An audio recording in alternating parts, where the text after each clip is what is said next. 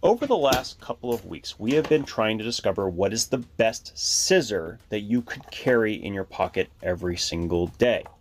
There has been a lot of carnage along the way, but I think with this video, we can bring this process to a close and finally answer that question.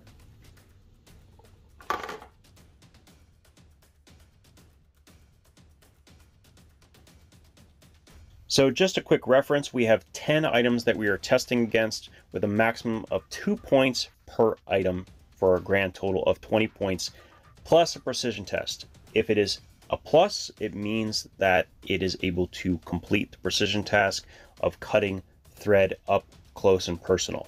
That's how we're going to determine whether these are good scissors or bad. Let's get this out of the way. These are the single worst scissors that we tested in this entire process with a grand total of 2 points. 2 points out of 20. Do not buy these under any circumstances. So the Leatherman Style PS is actually one of my favorite small multi-tools, and it's nice to see that it got a grand total of 10 points with the ability to cut the precision task as well, which actually puts it above the Leatherman Wave in performance. Really, really nice to see. Very, very easy to carry as well. Now the Leatherman Style CS is currently discontinued. However, this is doing a stand-in for the Leatherman Micra, which I cannot find right now. It was able to score a 10, which is a little bit disappointing considering how big the scissor is. It just has too much play and too much flex, I think. And because of that, it just doesn't quite cut a lot of the materials. Now the MP600 by Gerber and the MP400 use the same scissor, and the performance here was quite good actually at 15 out of 20. In fact, performing better than most, if not all, of the Leatherman scissors. That's not something I expected, but might mean that I need to test these scissors further. The leverage was good, had very little flex, really, really excellent. Now the SOG Snippet is a really strange tool. They did some things really right and then some things not so much. It's not the most comfortable tool to use, I will admit. However, you cannot deny the cutting performance. The scissors specifically are some of the best small scissors that I've ever used. Not only can you adjust them and tighten them, you can take them apart to sharpen them as well. If you take a look, you will see that there's almost no flex when you cut with them. So I'm going to demonstrate that here so you can actually see, so I'm not just making this up. This actually outperformed most of the other small dedicated scissor multi-tools like the Leatherman Style CS. So really, really impressive performance. Not, like I said, not the most comfortable to use, but it has a pocket clip. And yeah, the scissor really, really cuts well. I cannot deny that. A score of 16 is really, really impressive. And just so you know, even though I'm not showing the entire Gauntlet testing, all of the individual data points will be included in the spreadsheet that is linked down in the description, just so you guys know. Now this definitely takes the prize for the coolest scissor that we have testing today, with probably the most interesting setup with this deployable finger rings, but performance-wise, not so much. They really don't offer anything of value. I would not recommend them, unless you're only cutting, well, paper. Now from time to time, I get asked questions about Nextool. Do I recommend them and so on? And I actually have 3 of them, and we're going to talk about all 3. I think in many ways they're more innovative than most of the multi-tools that come out here, and as you're going to see, performance is impeccable. Where they fall flat is not in design, but rather in quality of materials. At least that's my experience.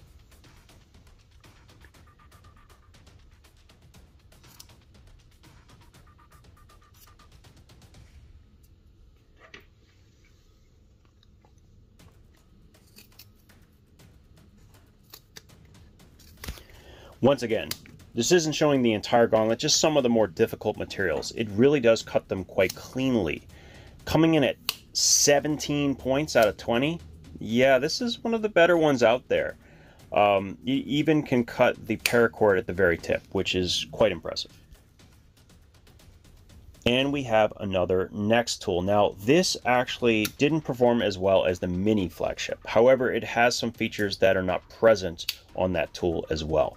So obviously we have a bigger plier, a saw, a bigger scissor, and it came in performing around a 15. So not quite as good as the mini flagship, but still much better than most of the multi-tools out there. So something you can take apart, sharpen, put back together. Once again, the only downside I ever have with Nextool is that they don't use the highest quality metals. If they did, man, these things would be amazing. Now, I probably would have only shown one of these if the results were equal, but this one actually performed a little bit worse than the other two. Coming in with a score of 14, it still has a lot of benefits, and it's still performing above most of the other multi-tools. However, not quite as good as the mini flagship or the Black Knight.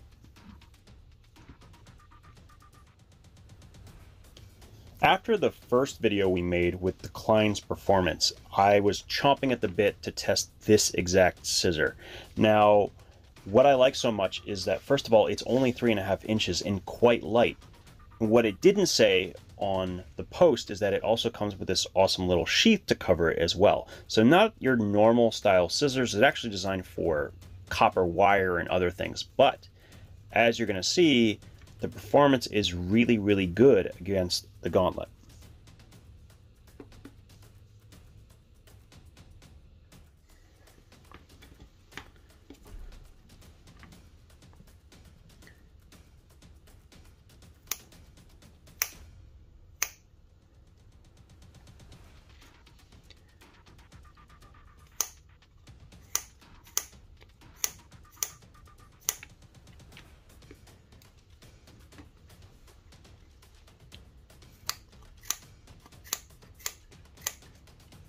Heritage/Klein did not disappoint with this scissor whatsoever. With a score of 17 plus, this might be the most efficient carry that we have found so far because it is so small. Now, you're not going to get a lot of cutting area like you will with the larger electrician shears. However, this can fit in places that simply won't. So I definitely think it's in the running.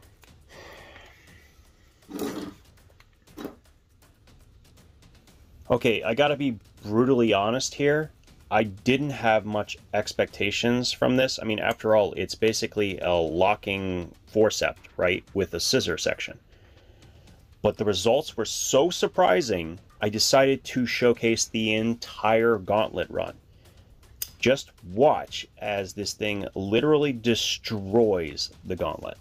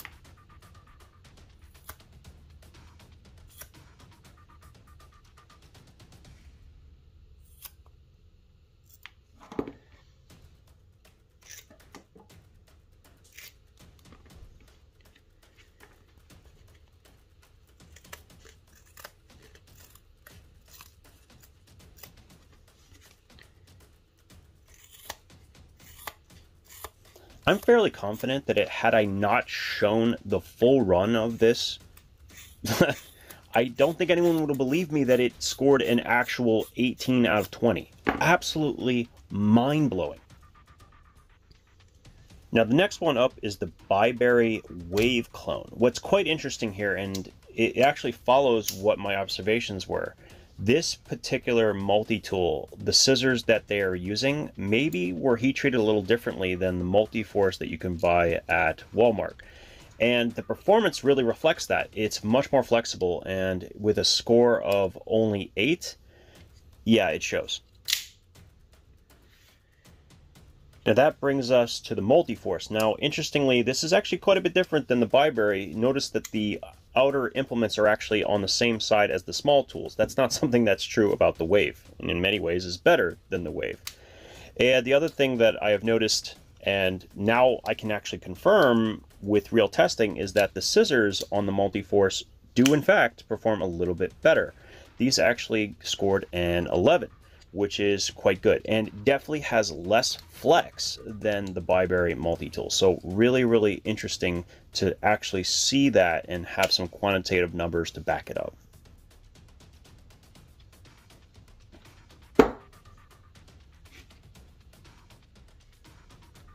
Now, I'm not trying to go out of my way to rag on Leatherman here, but when a $10 multi-tool, and this was $10, okay, is performing almost on par or equal to most of your scissors or even above, you have a problem. This scored a 13, which is better than the Wave. It's better than how the Free Series scissor performed. In fact, it's better than the Black Oxide Surge performed. So yeah, kind of crazy. And here are the results of the scissor testing for today. Now, keep in mind, this is a small portion of the scissors that we have already tested. You can see the full results and organize them as you see fit in the spreadsheet that is linked down in the description below.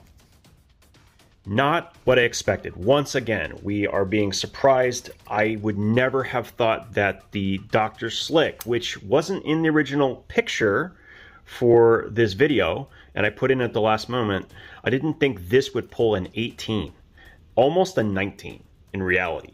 That's kind of nuts. And there's different varieties, different lengths of this tool, so I'm definitely going to have to try these again in the near future in a different setup.